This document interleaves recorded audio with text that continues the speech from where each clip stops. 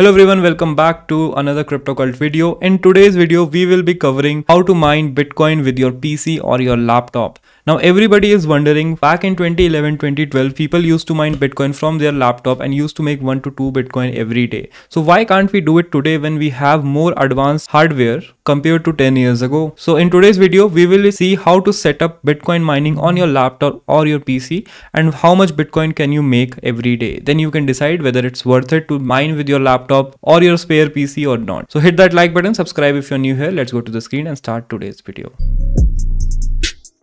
So to get started, go to the link in the description. It's nicehash.com. We will be using Nicehash to set up our mining software. On the Nicehash website, you need to go and register, make an account if you don't have one already. Once you have registered, you just need to log in, and after you log in, you'll see something like this on your screen. Now ignore everything. There are a lot of things here like other coins you can mine and so on. You just need to go to the mining tab. Here you need to download your miner.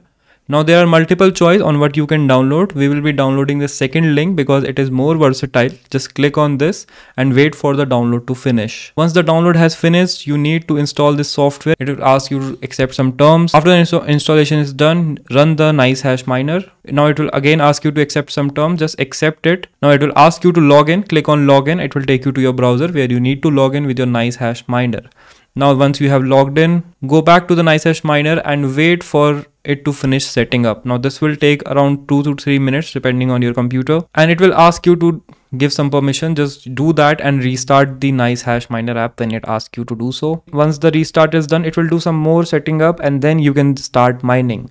Now when you click on start mining, the mining will start. But if it's your first time, it will first benchmark your hardware. As you can see, my hardware is right here and it says that it is benchmarking it. Once the benchmark is complete, it will tell you how much your rig will earn per day. Now it takes 10 to 15 minutes to benchmark your hardware, but I will not waste your time. I'll directly tell you. After 15 minutes of benchmarking on the specs of my PC, it told me that I'll be making $2 per day if I mine Bitcoin. Now that will barely cover the cost of my electricity, and hence the profitability of this mining setup is not that much. Additionally, it will also increase the temperatures of my hardware, which will not be good for them in the long term. Especially if you are using a laptop, the temperature will go very high.